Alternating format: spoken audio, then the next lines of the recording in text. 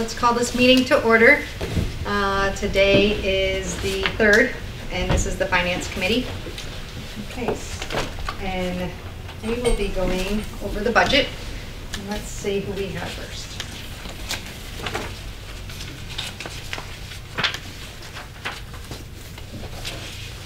I'm looking for page number. Oh, so you're going to page 80. Thank you.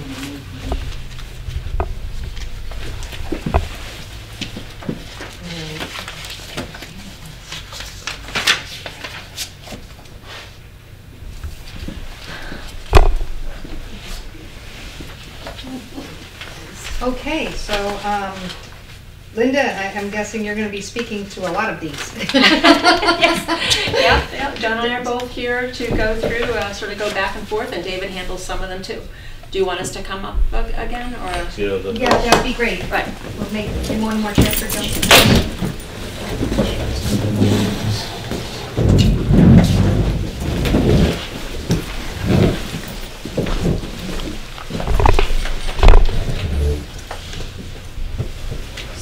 We have the 700s and most of the 800s. Yeah. And I guess I don't know if you're doing the 800s. we're going to try to change the 900s. 900, yeah, 900. Okay.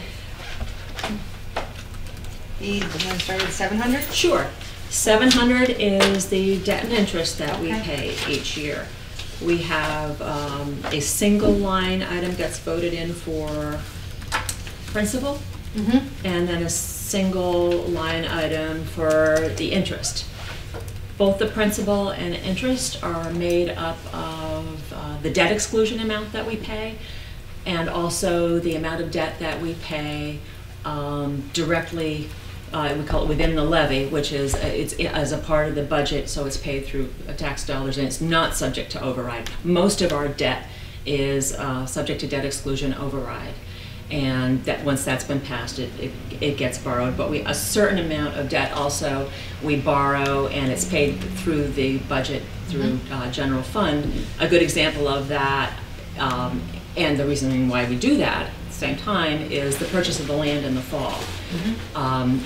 When the town goes to go ahead and borrow and pay it back, with not subject to override, that means that we don't have to then wait 6-8 weeks for a ballot election, and so it's speedier, and also that's the main thing, isn't it? It's quicker, and it also just settles something right on the spot so that the town can move forward. So that's the last one that we did, was purchase of the land. So that is a portion of that. The amount that we had, that we borrowed for last year, principal and interest, these aren't the borrowings, these are the amounts obviously that we pay back. And we do have, by the time that we do the budget now, it's before we've done our borrowing in June. So that's the reason why we can't say at this point how much is going to be principal and how much is interest. But the two of them together is going to be a steady amount. So we know how much we're going to be paying back in debt and interest in the next fiscal year, because that's been determined by the loan payments and the amount that we said that we were going to limit the debt payments, the amount that we have told the town, this is the amount we're paying each year to keep within that $95 a year impact on the average household.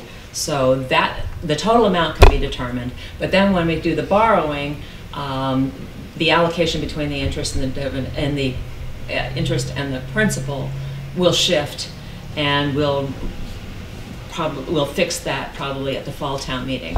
Now, this last year at the fall town meeting, we did not make that adjustment. I didn't think of it actually, because we were doing so much else with changing the budget, and we did change those line items, but that was to reduce it by 10,000, so you'd have the money to spend elsewhere in the budget. So we are actually going back to town meeting. At our annual town meeting, we will be shifting this year's debt payments so that we have more. Fortunately, it's in a good direction. We're putting 30,000 more out of interest that we'd estimated into the principal line item, which is good. That means we paid another 30,000 down on the debt. So that's how it works. This last year, what David is in there for FY18 voted is actually the amount that we're going to be asking to come back into it. We voted that's the new and improved figure that we're going to be asking Okay. for at town meeting. And then for fiscal 19 request, my numbers are slightly different. My total is 1,267,826. I will get that. I mean, that could be a good figure at this point. It's shifting a little bit because we're looking at potentially doing a little extra borrowing for us. The school HVAC was underestimated, and we may be going back to town meeting to ask for that to be increased. And that again would be an example of something. The project is underway. We need the money. That's probably going to be something that we do within the levy, there will at the very least be an interest payment, so I need a little wiggle room there, but we'll get these figures together, and by the time you put this in the budget, hopefully we'll have some good figures to put in there. But the total will be about what you see there. I see we put in for 1,270,680. My latest calculation with this extra, with the HVAC, is 1,267,826. So that hopefully explains how we got those figures. Any question on debt and interest?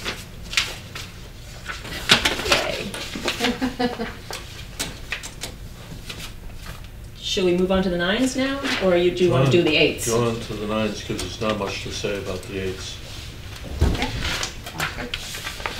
Okay, the 900s. These are the mostly these are benefits. The first one. Retirement.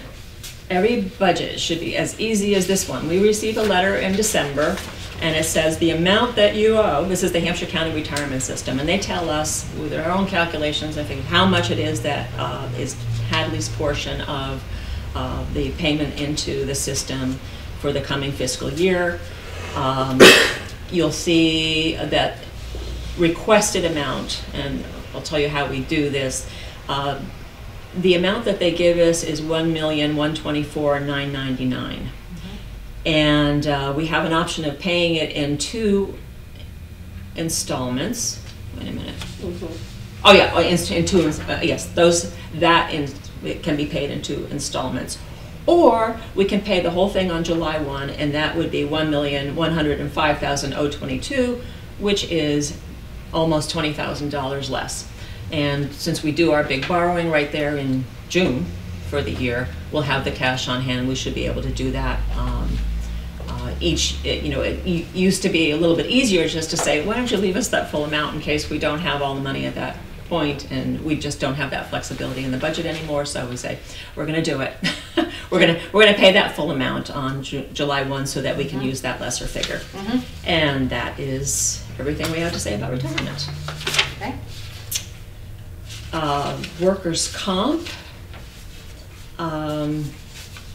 David, we have something we want to say about that? There's a conversation that Joan and I have in January as to where we think the workers' compensation claims are going to go. We look at the potential that's still out there, and we make an estimate as to what we may accrue in the next 18 months. So this is an estimate at best, based upon historical averages and what's potentially out there. What's potentially out there is not necessarily going to result in a claim, but it might. So we should budget for that. How does that work? So if somebody gets hurt, we have insurance, and insurance pays them, or no? Is that how that works? Or on the workers' comp, actually, your explanation works more towards unemployment, much better than this one. But the workers' comp, it's based on the wages, but we don't always know what those are going to be when we're giving the estimate for the workers' comp. They then come in and do an audit after the fact too, which may either result in additional charges, or on the lovely rare occasion we get a refund. okay, all right. So that's the premium that we just The don't know what premium, they're going right. to be. Okay, Right. And then the unemployment, we Yeah. kind of Right. try to kind of figure out what claims are out there. We go through and we know we're going to have claims at a certain point, or people will be eligible to make a claim. Say if they're in a long-term sub-position, or it's just a temporary position, so we know they would be eligible to file and get. So we kind of estimate what those potential claims are, look at what we have outstanding for active claims. And we've actually gone about 10,000 under, only because the last few years have shown us that while there's that potential, most people try to get a job right away, so you don't end up getting hit with that. So we think we're pretty comfortable with that 30,000 right now. Right, we did, we have 40,000 was budgeted for fiscal 18. That's because we actually spent $40,000 in fiscal 17, and the year before we'd only spent 5. That's we really just don't know what claims are going to be in, and there's a limited ability to control it. There's some, but I mean, it's not like, that's not one of those magical, if you get the right HR person, there's always going to be unemployment claims. There's always good reasons that people leave. The reason it's different for us is we're a reimbursable unit. We don't pay into the system on a regular basis by employee. We pay as the claims come in. So by doing that, we've saved well over $100,000 in the past 9-10 years by having it that way. So while we might get hit one year with some higher claims, we level it out. It's worked well for us. Okay.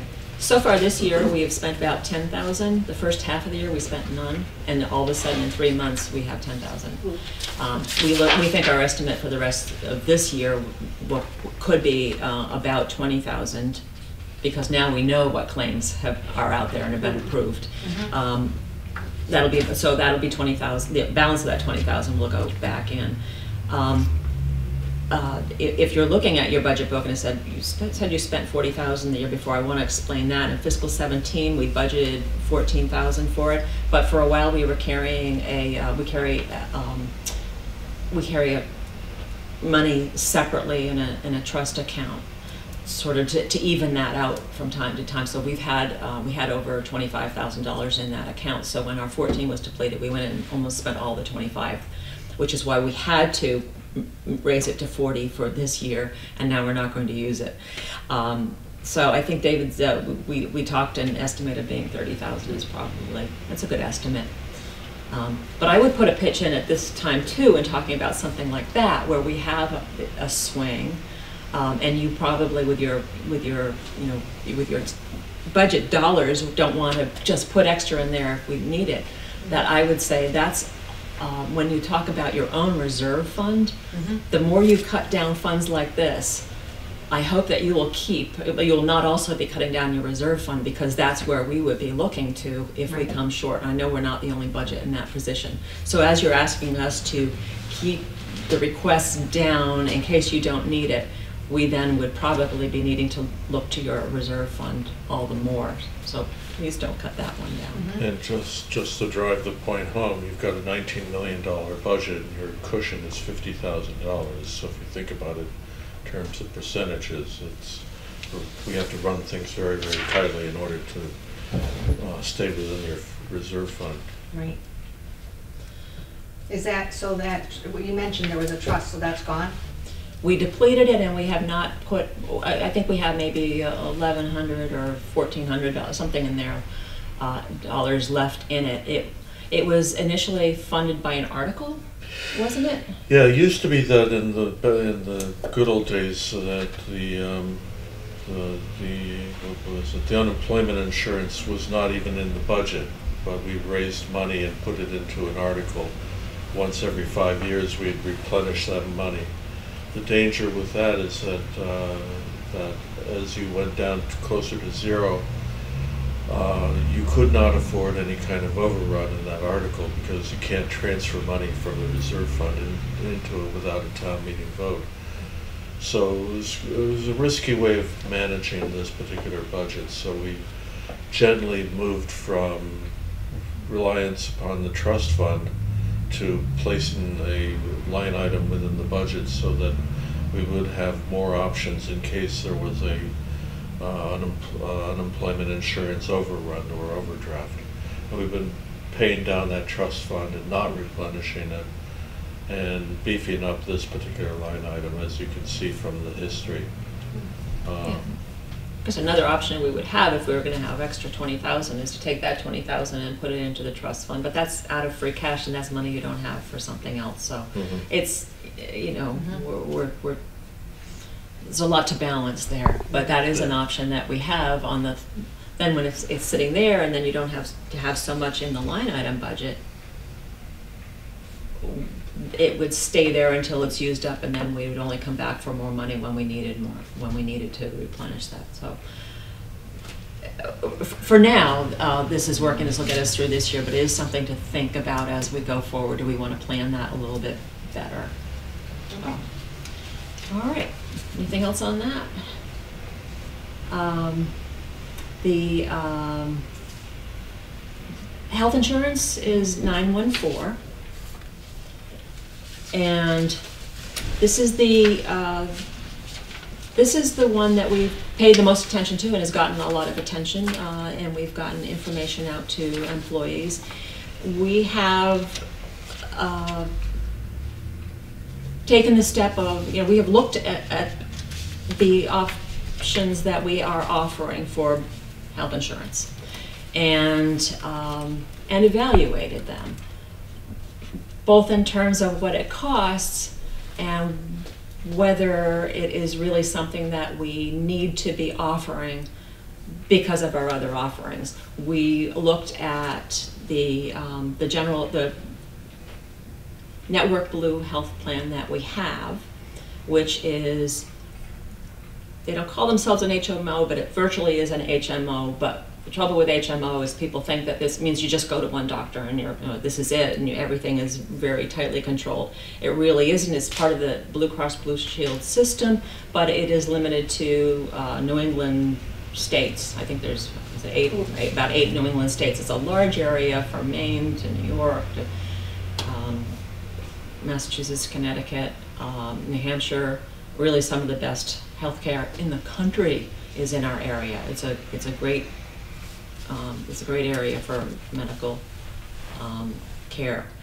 And then we had the other program, which is the Blue Care Elect, which is it's a PPO. It means they can choose from the larger area. They're not restricted to the New England area. They can use doctors outside of the area.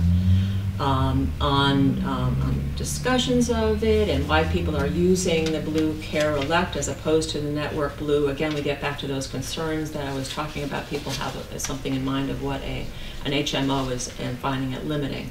I can personally say, from having a family of 5 and been on this plan a long time, that is way more than adequate. It has served everything that we need. We know employees in town that have had very serious surgeries, been flown places, have had issues, health, all kinds of concerns, and not had an issue with that at all. Others have raised concern that we want to have the option of going to the doctor that we want.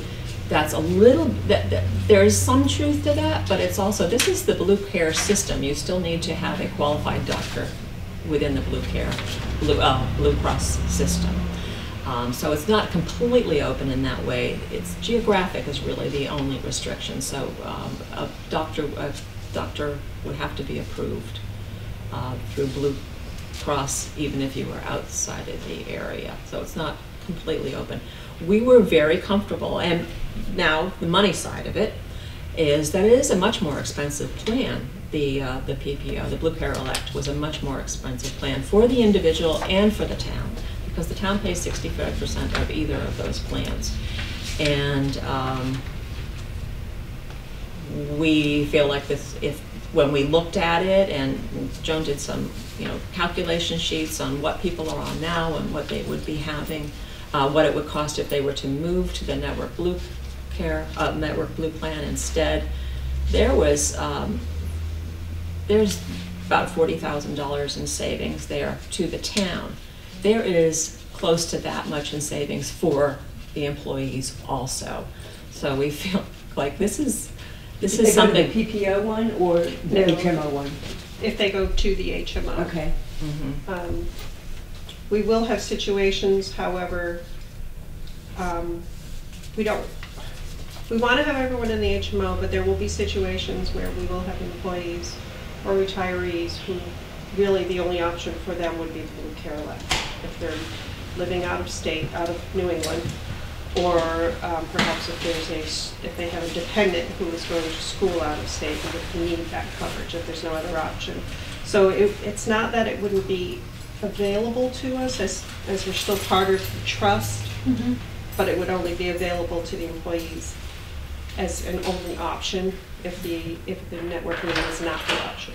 I think that In those is fair. situations. Right. I don't have that option at work. You get, there's your insurance and that's it. Right. There's not a whole lot to choose from. And going forward, Yes, you know, a lot of that's, places are. yeah, that would be it going Yeah. forward. And I think that it's jarring for some to hear and realize I have to make a change. And we did tell some that called. She said, that they were concerned they would have to change doctors. I said, well, call your doctor, find out, is that true? Right. Maybe you just think, maybe you have that impression, or you're worried about it because long ago when you were on an HMO, we looked at an HMO once, and it was and we were in one once, and it was very confining 25 years ago. Sure.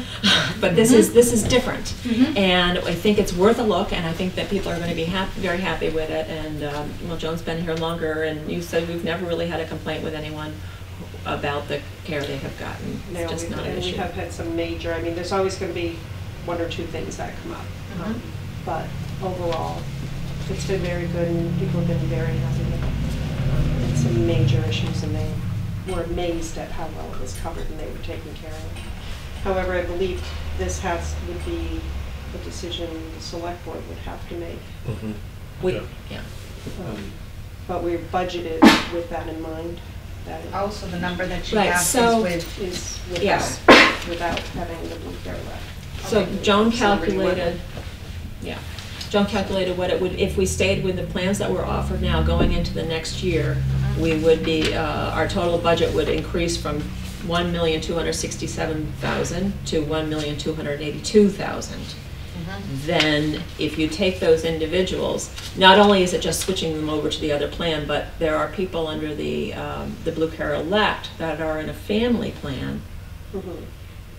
There are a couple, but they're in a family plan because it does not have a two-tier option. Two-tier would be yourself and another adult in your family, but the Blue Care Network Blue does have the two-tier option. So there are people that are not only going to have the savings and doing a family plan from Blue Care Elect to Network Blue, but then they're also going to drop down to the two-tier. They're going to experience, and as are we, both sides will experience great savings. We were concerned at first, and we certainly were, and I have to say honestly, I was not aware of some of the issues that involve retirees. If when they retire before they're 65 and leave the area, that they would not be able to take the Network Blue insurance with them. We did speak with the Hampshire County Retirement System, and it is allowable. Well, first of all, they say we do not have to offer the Blue Care Elect, but it's also possible if you do offer only the Network Blue that you could carve out an exception for those retirees, that you would continue to cover them at the other level. And the other, Joan mentioned that having an out-of-state dependent too, that there are situations that we can sit down and do our bullet points and carve out our exceptions, and we would bring that to the select board and say we want to vote to only offer this plan with the exception that. And we know that there are certainly many employees who are watching that carefully and want to make sure that we get that exception in, because it's not our intention to yank out valuable health care. But we think this is really a win-win all around, and I think we announced it early enough so that we could elicit responses and help people. I said, well, call your doctor, find out the situation, and if this isn't as we represent it, give us a call back. And I have not heard call backs from those about those concerns. So the drop then from $1,282,000 by moving everyone to the Network Blue, $1,241,000, which is the amount that's in. I guess David was so confident in our figures and the votes that he gave us. He cut it right down. But I think that this is all subject to it passing through, and we have one unknown though, and I guess it would have to probably be addressed at fall town meeting. Is the trust is moving our plan year from April 1, which was April 1 to March 30th, And we had an open enrollment in February this year for that plan year. However, they are now going to be moving all of the Hampshire units to a July 1 start date, as the Franklin units are. So we will have another open enrollment in first week in May, I believe. I go to a meeting next week to find out about it. So we may see more people coming on board. I don't know. We did see an increase with this last open enrollment, and it's an unknown. I have no way of predicting that. So, but that I think we would have to probably absorb a fall town meeting then if there's additional. Yeah, actually going from, it used to be with the healthcare year from April to March, and the fiscal year going from July to June. There was always that end quarter of the fiscal year where we didn't know what the rates would be, and so that spurred us to budget for more risk or more unknowns in this budget. So it's a little I think better this, now. yeah, it'll actually help things out. So that's our health budget. Yeah. I have a question. So I know that the, I see where you get the 40,000, that's the savings you just talked about. And I know that I'm guessing healthcare also goes up every year. Now I know didn't we just save some money too on, there was a handful of employees that, you talk about new employees coming on, but there was also a handful of employees that came off, correct? And is that just like, maybe so many came on and the ones that went off, it's just an offset?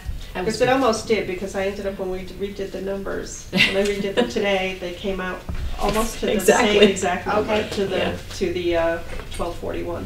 Yeah. Okay. Yeah. How could it be the same when you look back and that was it? You end up with this, with folks coming on, but we also had retirees that I'm calculating in here already.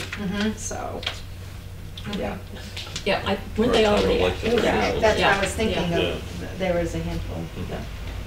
Yeah, and we were also looking to that, that savings would offset additional staff, or firefighters Right. that was going to wash through too. That's not going to really ever end up in additional savings. Right.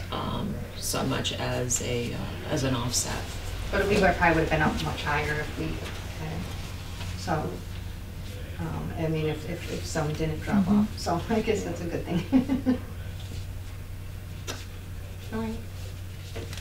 Now, as far as the life insurance, that is it's a minimal policy, 2,000 policy. They either elect it when they're hired, and that's the only opportunity for it. So we don't see a lot of fluctuation in that, and it's so small.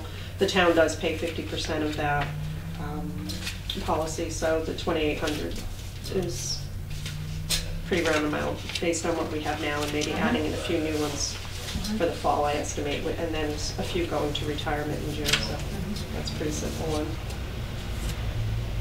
Medicare, that fluctuates.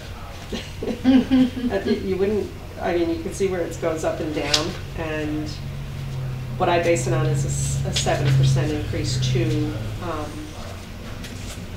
a prior year's salaries. 7% increase? 7%. You would think there would be 4 or 5, but you also have, and there's getting to be fewer of them, but as people retire who were hired before 1986, they're not subject to Medicare, so we didn't have to pay a share. And once we're replacing them with people, those people are subject to the Medicare. So we'll always see a little more of an increase until those folks are flushed out, which we're in no hurry for. We like having folks around who know what they're doing. Though, for the time being then, so you can't say, okay, there's going to be a 4% salary increase, which isn't always the same, whatever it is, wherever it is across the board, it's not always 1%, 2%. But historically, we found that 7% range kind of fits on it, so that's what we put in there for this year. Also, you also have raised the issue that not all salaries are in the budget, that This is people are true. hired under grants or another way, that we're still paying the Medicare on those, and we can't always get our hands on what that figure is Yeah. ahead of time.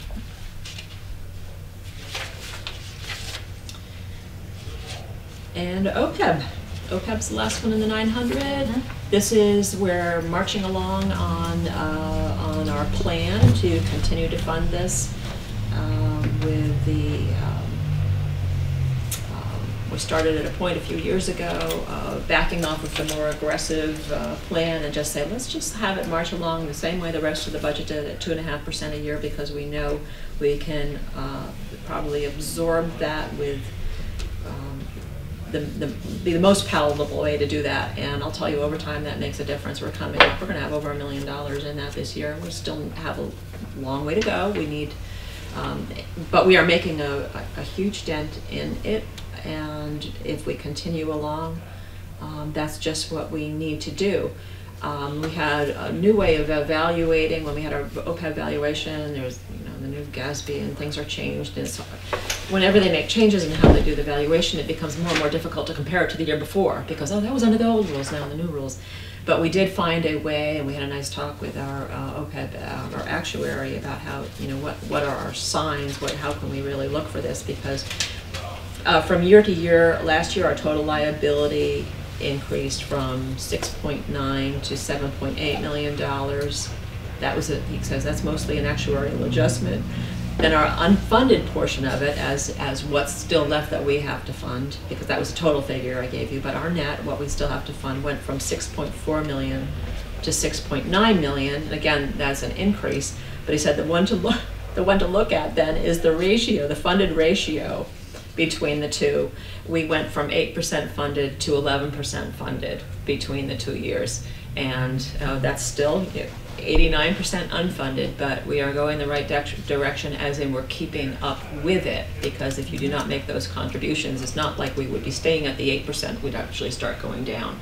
So we're keeping up with it at this point, and over time we'll make that difference. If we ever had a windfall or something that came our way and said, what do we do with this money? I'll tell you, OPEB is probably the best investment. I would then make a case for saying, no, don't put it into stabilization. That is what we used to do, and that was a good plan. But at this point, because of the way we're able to invest the OPEB funds, we actually get that it is our best investment. That seems to, it does. There are months where it goes down, and this last couple of months have been difficult in every investment account. But overall, as we look at the big picture, it is able to increase at a better rate than the stabilization. There are different rules that control your investment, that provide the investment guidelines to municipalities for each kind of a fund, and we're doing very well with the OPEB fund, and we don't even have that in the highest risk. We're not conservative, but we're not the aggressive. We chose our sort of, our Hadley, middle of the road, exactly the middle level. Each time we meet with them, they encourage us to get a little bit riskier.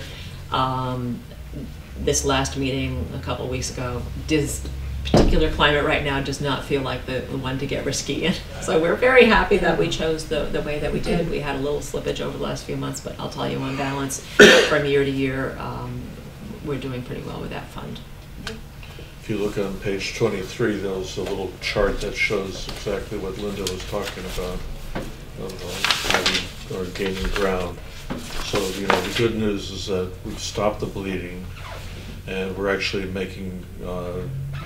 gaining ground on the unfunded liabilities. So we're in much better shape with respect to OPEB than many, many, many other towns in the Commonwealth. Great. So I did have a question on OPEB. I'm wondering how the funds are actually managed and what the administrative costs are. And I'm bringing it up because I don't know if any of you got to read the new program from the HCG, where they're approaching smaller communities and saying, if you want to invest anything in OPEB, we manage on aggregate the funds through a part that they use, so that they can keep administrative costs low for people that might not be investing hundreds of thousands of dollars. So I just didn't know if there's potential cost savings for us there by going into essentially the regional approach to it. Right. Well, we have a group approach in that Bartholomew, which is where we invest these funds, specifically has a program. They have a very large government municipal division, and doing OPEB funding is one of their large carved out areas, and so we're in with a group in that way. I would certainly look at anything. I mean, that's really our obligation if there's something that comes along. I have a feeling, and I may be wrong, I have a feeling that's like, you haven't gotten started yet, let's get started, we'll help you out. So encouraging them to get in and you know, get some progress here, because there's our number of towns that just go, we can't afford. They look at a $6.9 million liability. We can't touch that. Well, you know, we're not even going to try, or they've got other issues. They didn't. It's a habit, you know, just like anything else you do. It's a habit that we now have, and it's a good habit because we don't have anywhere else we get that money. But I was aware of that too. We have, when we look from month to month about how much the fund has gone up or down, it includes the administrative costs are in there. So if we have gained $2,000, that's net of administrative costs. If we lose $3,000, some of that is administrative costs in that. So we certainly have that figure each month that we can isolate and see. And I would look at other plans just to make sure that we're doing well. But we've been very happy with Bartholomew, and it was set up before I got here, and I'm very glad it was, and I think it's one that we want to continue with at this time. But yes, always listening. Yeah, it might be worth a quick peek, but always. it's good to hear this one. Absolutely.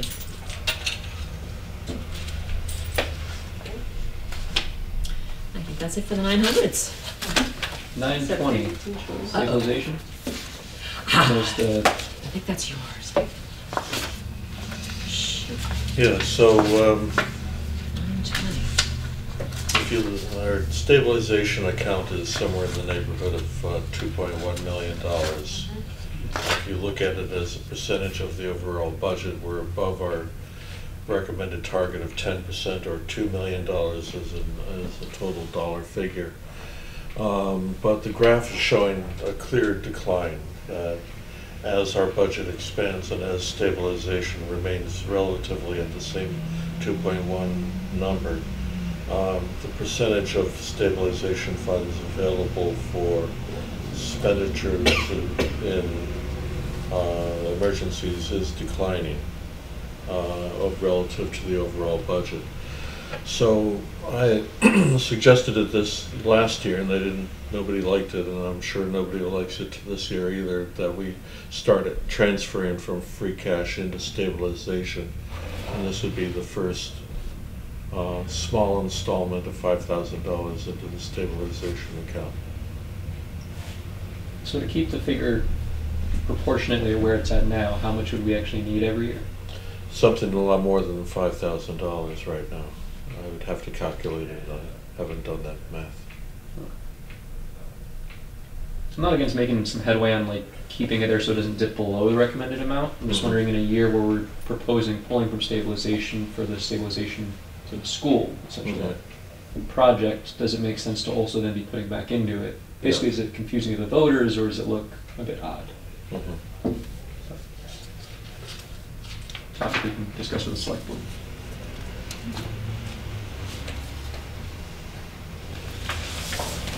So the 800 series budgets are the state assessments and other unappropriated expenses, and that starts on page 88.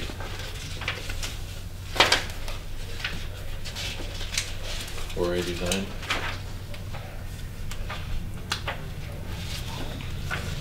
So for the most part, this consists of charges from the state that we see on the cherry sheet. We see school choice assessment, charter school assessment, motor vehicle assessment, air pollution assessment, and PVTA assessment. These all appear on that second sheet of the cherry sheet. This was the numbers that are here were the ones that were released by the governor. In particular, looking at the school choice and the charter school assessments, the superintendent cannot tie these back to any kind of real numbers. And so we're thinking that these are estimates that the governor made, or his administration made, thinking that charter and choice always go up, and we have a request from the Chinese language charter school to increase their enrollment by 60%. That was recently denied. So we're thinking, and there's some work that Annie and I are doing behind the scenes, we're thinking that those increases are not going to be quite as high, that there may be actually a lot less charter and school choice assessments levied in the next round of budgeting through the House. And I expect those budgets to come out on April 17th and 18th, so we may have a lot of room here. But otherwise, these numbers are rip and read right off the cherry sheet. As you see, those increased from one year to the next by $146,000. That's quite a long way towards pushing our total local aid into negative numbers. So anything we can do to control those costs and work with better projections out of the state would be good. Offsets, school choice offset, library offset, again, these are numbers that appear on the front page of the cherry sheet. These come from the governor's budget proposal. It's rip and read. $554,000 for school choice. That's offset and goes directly to school for their expenditure. And then the library offset of $6,905, that goes directly to the library for them to spend as according to their mission. The only number here that we actually control is the overlay. And we have a figure there of $70,000, which is a $40,000 increase. Overlay is for any challenges to a tax bill. If there's a successful challenge to that tax bill, then the levy is made up by the transfer out of overlay. It was $30,000 in FY18 because we took advantage of the changes in the rules by which the overlay is managed. The Municipal Modernization Act allowed us to blend fiscal year overlays into one bucket, whereas formerly you had to draw an appeal of one tax year, you had to draw from that year's overlay, like a parfait, if you will. So if I went back and I challenged something from, say, 4 years ago, I would have to draw, and I won, then the money would be drawn from that 4 year ago overlay account. But now it's blended. We don't have to manage it quite that well. So I put it back up to $70,000 on the advice of the assessors. We'll take another look at that when we go into the fall town meeting.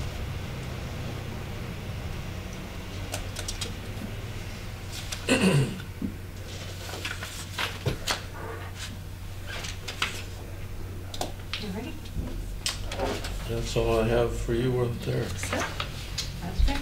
All right.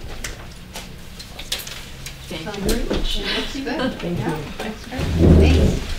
Thanks. I rescheduled council meeting to meet with you tonight. They have a funeral to go to, so I've got them on for Monday. And Monday is your meeting where you're working with the warrants and any cleanup that we have to do. So I won't be here on Monday. Okay. I won't be here tomorrow either. I'm leaving tomorrow. Right. And I'm coming back on Tuesday, so I'm going to miss those two. All right. Let's see.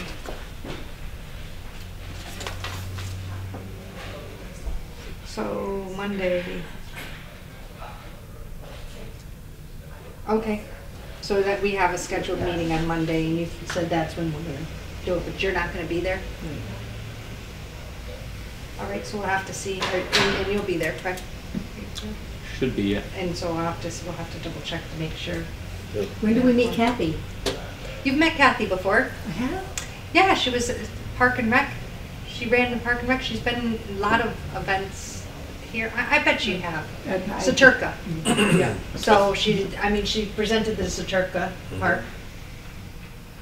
Okay, all right, I'll probably recognize them when I see it. Yeah. Great.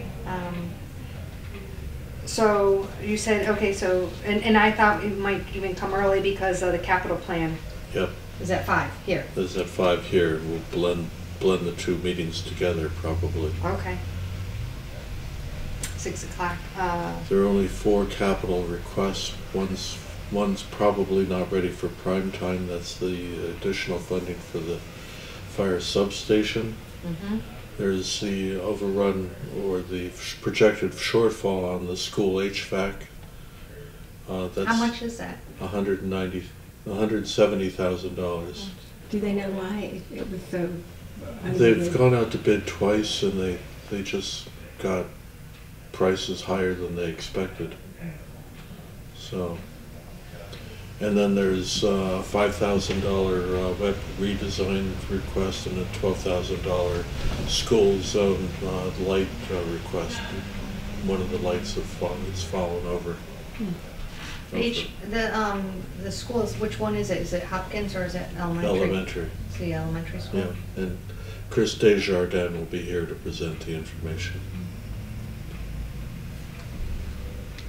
Does that have anything to do with the air conditioning units? That's all? Well, there is no air conditioning, No. so they want to put air conditioning in. Okay, so that's all, so that 400,000 that we approved for the air conditioning, that's what's short. Right. That's It's not gonna be 570. Yeah. Okay. Okay, Second. yeah. All right. So, tri-board is Wednesday, tomorrow? Tomorrow. Okay. I won't be at that one, the two of you will? You won't be here? Gabriel, will you be I going? might. Sorry. Trying to figure that out actually.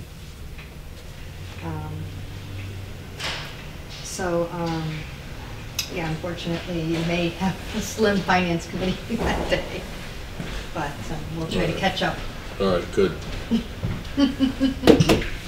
And I guess, do we have anything else? We can take a short meeting then? Absolutely. All right, then, if everyone's in favor, meeting adjourned? I'm in favor. All right. Thank you, everyone. All right, bye-bye.